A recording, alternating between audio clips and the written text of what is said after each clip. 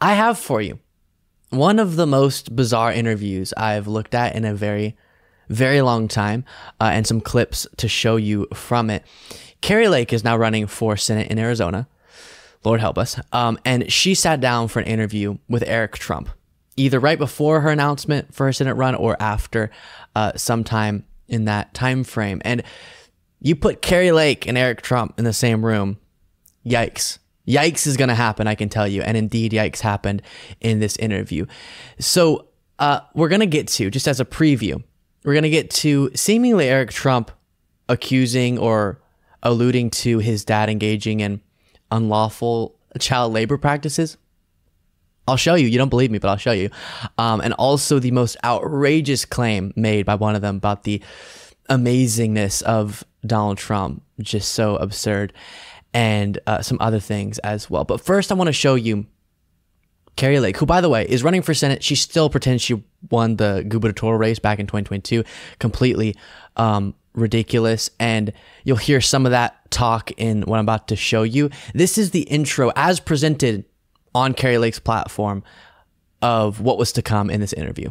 I've had many people tell me, don't fight the elections, that's taboo. You know, it's not taboo to go talk to your children about changing gender, but it's taboo to question your government when there's problems, when there's corruption. Yeah. Do you think that there's something changing a little bit there? I've said this to you before, I've said this to you 100 times. You've been part of such a movement as a one-band army of something that so many people have run from. Voter fraud is real. You know, you'll never have me believe that there wasn't serious fraud in the election. I would parallel Joe Biden around the country. He'd be in Wilkes-Barre, Pennsylvania. I'd be across the block somewhere, you know, Wilkes-Barre.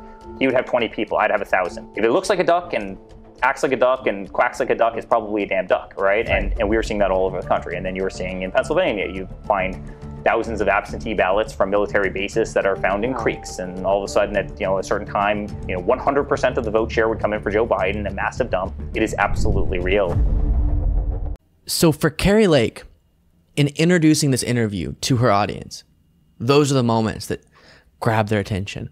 Just, to me, embarrassing. That's your explanation?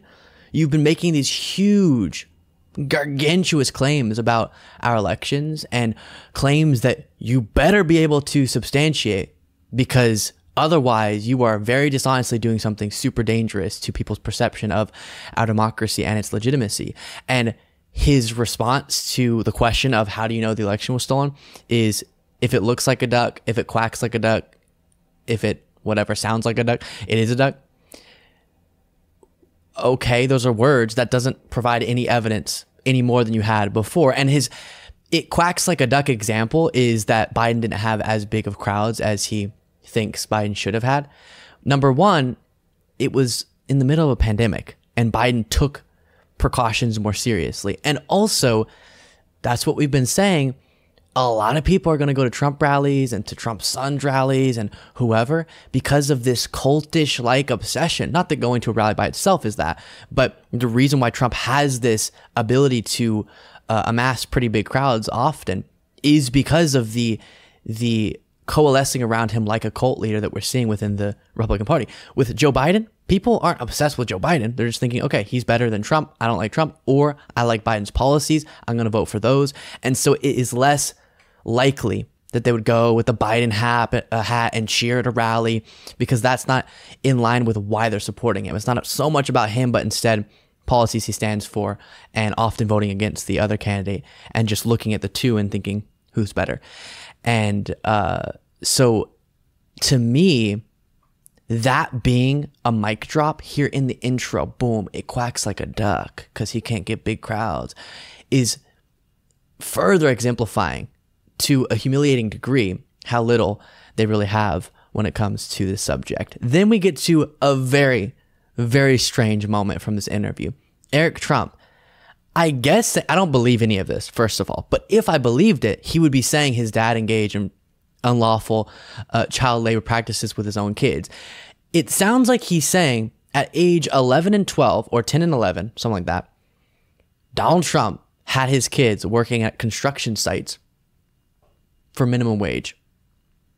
Tell me if you hear the same thing in the comments. Take a look at this. Okay, I'm 4 years old.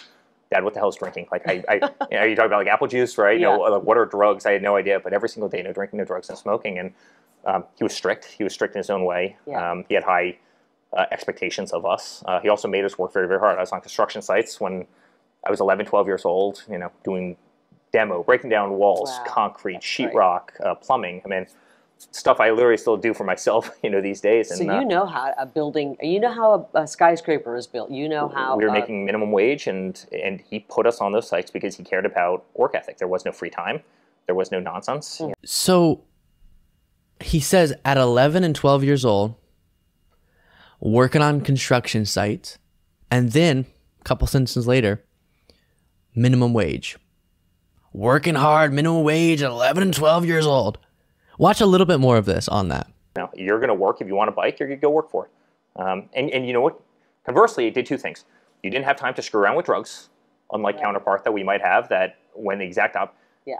You start working at 6:30 in the morning on a construction site, you finish at 4, you're exhausted. The last thing you don't have time to go out and party, right? Mm-hmm. Surely, you're not allowed to have 11 and 12-year-olds working from 6:30 a.m. to 4 p.m. Yeah, I'm sure they would be tired after that at a construction site with their little hard hats on. That sounds like what we worked hard to get rid of. That's yikes. Now, again, this is funny because it's not true, obviously. Can you imagine Don Jr. and Eric Trump going, tink, tink, working hard, 6 a.m. to 4 p.m.? Okay, Eric. Then Kari Lake asked Eric about the nightly routine at the Trump household. Father. Did you sit at, did you have dinner together every night and talk, or was he pretty busy working? Yeah, he was unconventional. I mean, we probably spent less time out there throwing baseballs around, right? Yeah. But I spent a tremendous amount of time in his office, and he's an unbelievable guy. And when he told us, when he goes, kids, I'm going to run, I was the first one who said, listen, I'm by your side. Listen, we knew we were going to get hit.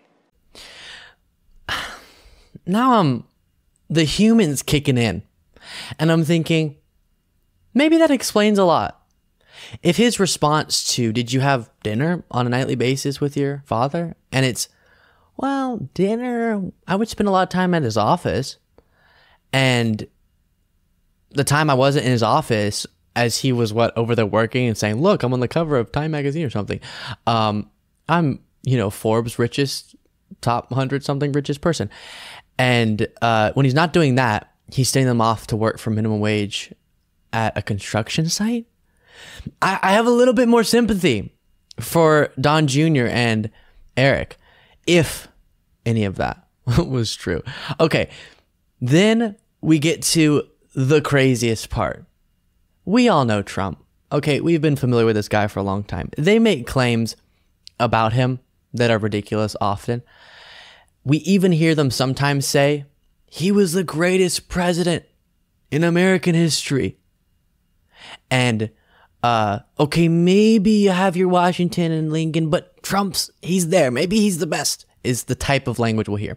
And then a little bit less crazy, they'll say, the greatest president in our lifetime. Still, what are you talking about? But this is taking it to the next level. Kari Lake says this. Let me read it to you, and then I'll let you watch the clip. Quote, I believe he will go down as one of the greatest leaders in American history, in our lifetime, in the last decade, in all of human history. And I mean this. Yeah. I believe he will go down as one of the greatest leaders in all human history. Yeah, I agree. I really, really think he's that consequential. I'm still here, podcast listeners.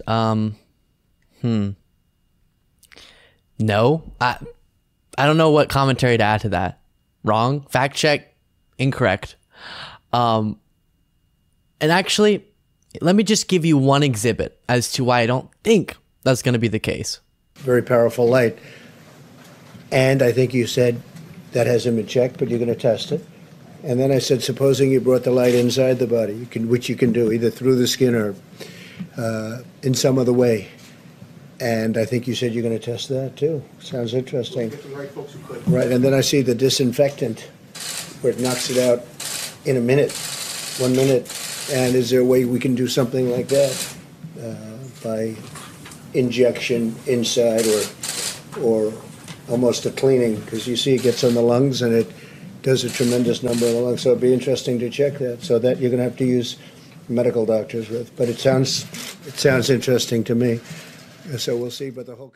Hey, also separate from that debacle, this is the guy, but they believe the lies. So obviously this won't impact them. But this is the guy who attempted to and is currently being prosecuted for using his position as president to overthrow a lawful election to keep himself in the White House. Just taking our Constitution, shredding it. Which, by the way, we don't just have to watch his actions. He also wrote on True Social, "Let's terminate the Constitution." And that's the great leader. Not just in this current modern moment, but in Kari Lake's view, and Eric Trump says, I agree, in all of human history. Something is wrong if that's your analysis of human history. Yikes. Make sure you are subscribed to the YouTube channel.